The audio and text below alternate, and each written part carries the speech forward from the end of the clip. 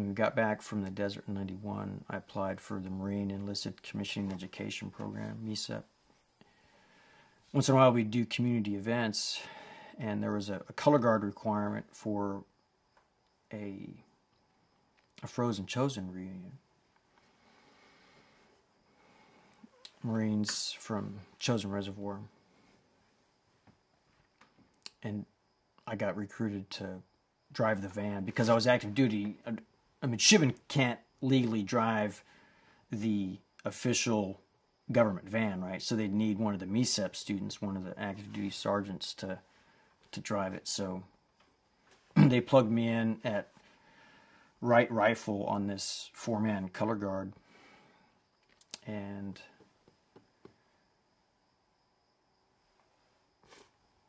we talk about how we're going to do it. And so we then bust out the colors, presentation of the colors at the in the opening minutes of this formal reunion for veterans of the Chosen campaign in 1950. And so I'm standing there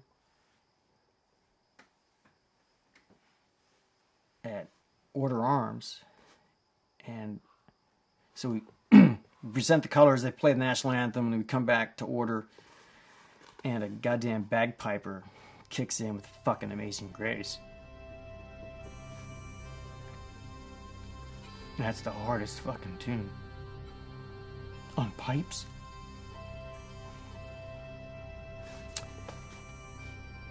So I'm standing there at Order Arms and looking at these veteran Marines who fought fucking almost 50 years earlier, you know, side by side in what I understood by then to be a pretty fucking heinous situation. But, you know, you learn about these things in boot camp, but you don't really appreciate it. So I'm standing there at Order Arms, and I'm looking out, and there's a Marine in front of me, and he's fucking 70s.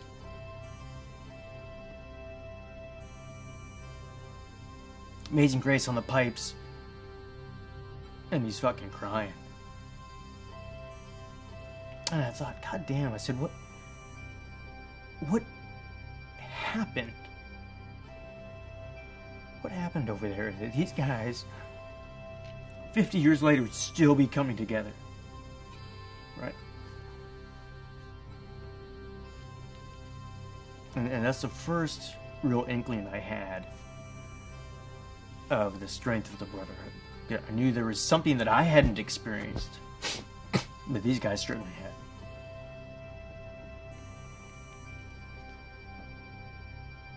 And